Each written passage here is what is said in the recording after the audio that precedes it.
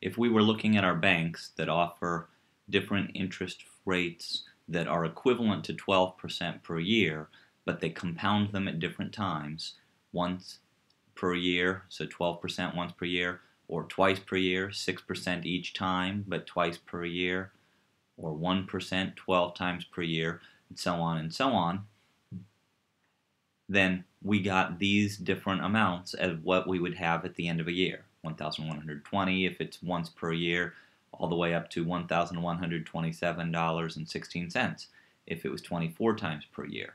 And it seems like, gosh, it's getting higher and higher every time we increase the amount of times per year that we are doing it.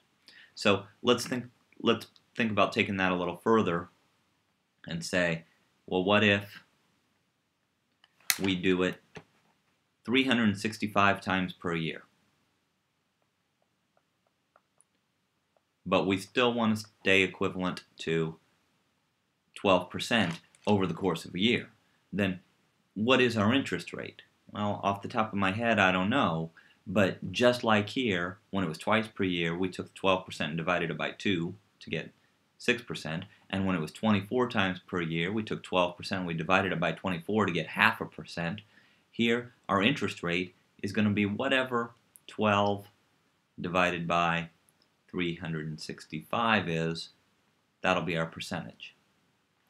So in order to do the calculation over here then, we're going to be taking our 1,000 and we're going to multiply it by, these numbers in the parentheses are always a 1 for 100%, plus our interest rate, which is this, but we got to change it into a decimal. So instead of 12 on the top, I'm going to call that 0.12.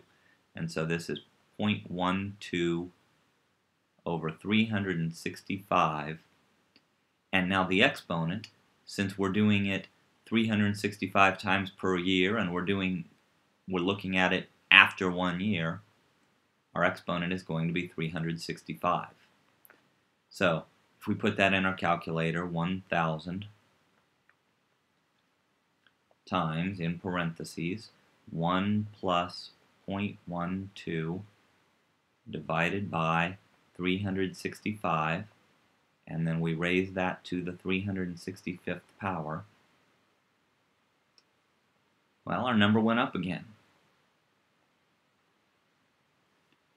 Now we have $1,127.47. When we change from 24 times per year to 365 times per year, the number goes up, but not by very much. Look what happened up here when we just doubled how often we were going to do it. Once per year to twice per year, we doubled it, and we went up $3.60. Now, we're doing a whole lot more than doubling it. We're going from 24 times per year to 365 times per year. And we're adding, what, 31 cents? Not very much. What if we went even further? And we said, I'm going to do this not once per day. I'm going to do it 10,000 times in 1 year. So that's going to be a whole lot more than once per day, right? It's going to be more than once per hour. We would take our 12% and we would divide it by 10,000. And our equation then becomes 1,000 times 1 plus 0.12 over 10,000 to the 10,000th power. And we type that in.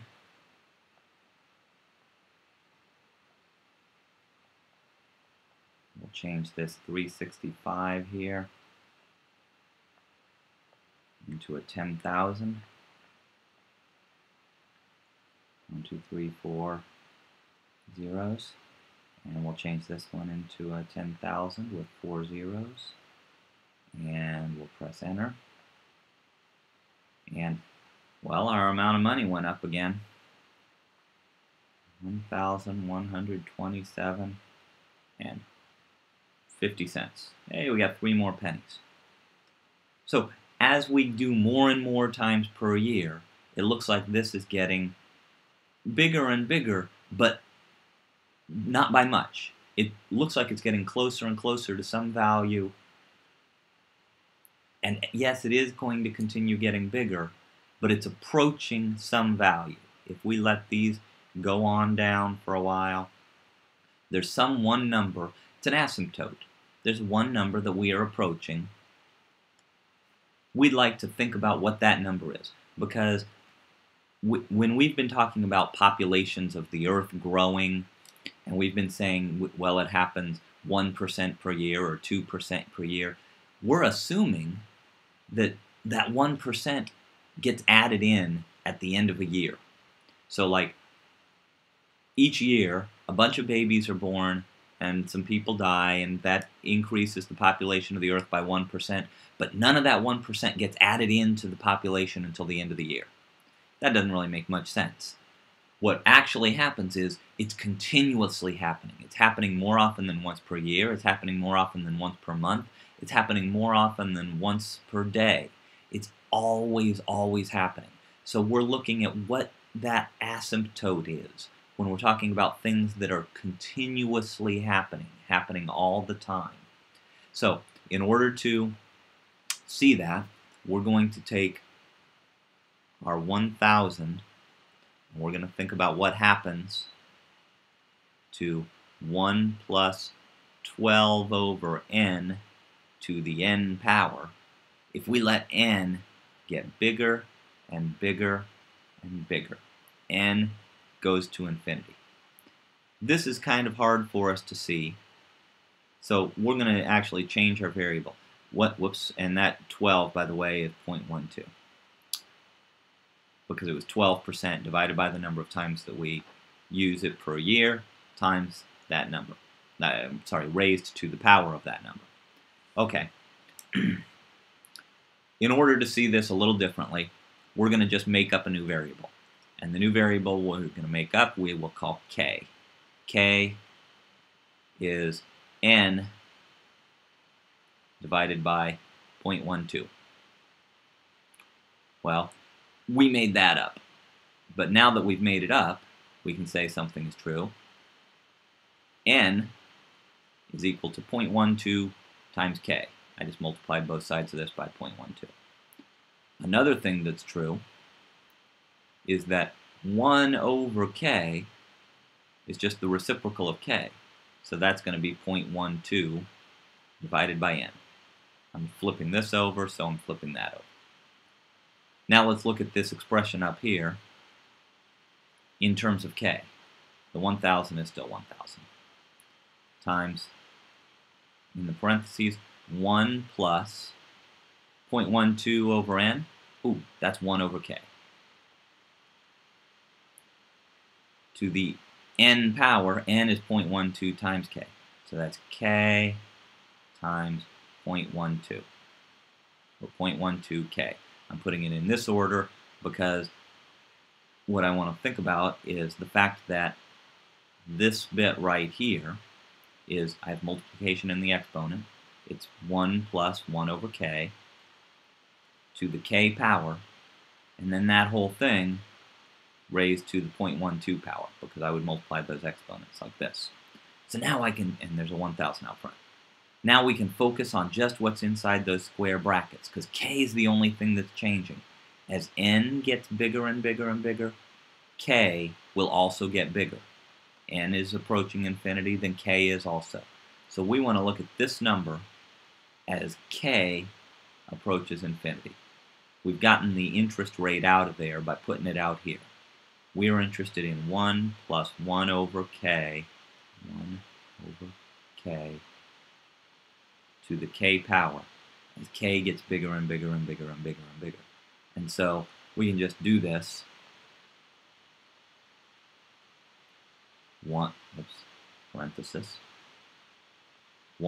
plus 1 over 10 to the 10th power is a number. If we repeat that, but we change the tens to 100s, that would mean we were adding our interest in 100 times per year. It's that number.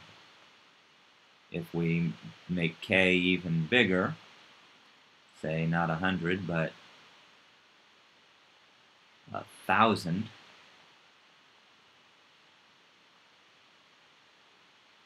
okay, the number's continuing to get bigger. Let's jump forward a whole bunch by saying I'm going to go from 1,000 to 1, 2, 3. 3 more zeros here.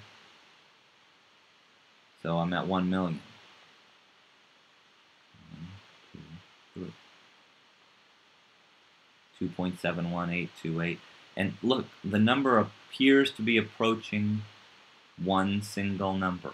This thing, as k gets bigger and bigger and bigger, this number looks like it's heading towards this number of 2.718, and there's some more decimal places after it. This number that this thing heads towards as k gets bigger has its own special name, just like pi is 3.1415, blah, blah, blah, blah, blah. This number has its own special name, E, Euler's number.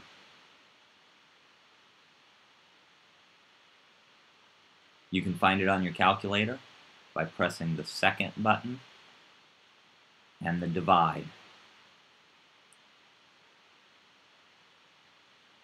Look at that. This answer here, when we put in 1 million, we were accurate out to 5 digits on E. If we had gone to 100 million, we probably would have gotten the 6th, maybe 7th digit. You can try that on your own. E. And now look what happened to our equation. This thing inside those square brackets becomes E. So we've got our 1,000 that was out there times E to the 0.12. Because this whole bracket approaches this number E, 2.718. And so what happens to these numbers as we go is they approach 1,000 to the E times E to the 0.12. That's as big as they'll ever get. They can't get any bigger. They're getting closer and closer and closer to this number as we get closer and closer and closer to adding our interest in continuously.